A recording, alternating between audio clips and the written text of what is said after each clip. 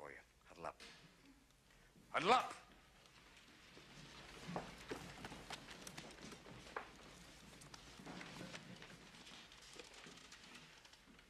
We don't read and write poetry because it's cute. We read and write poetry because we are members of the human race. And the human race is filled with passion. Medicine, law, business, engineering, these are noble pursuits and necessary to sustain life.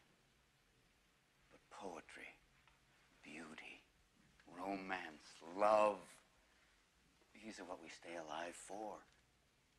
To quote from Whitman, "O me, O life of the questions of these recurring, of the endless trains of the faithless, of cities filled with the foolish, what good amid these, O me, O life?"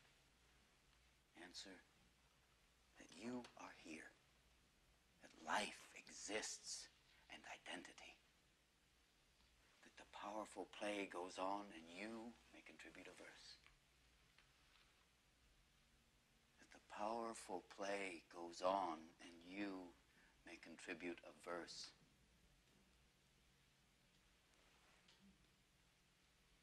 What will your verse be?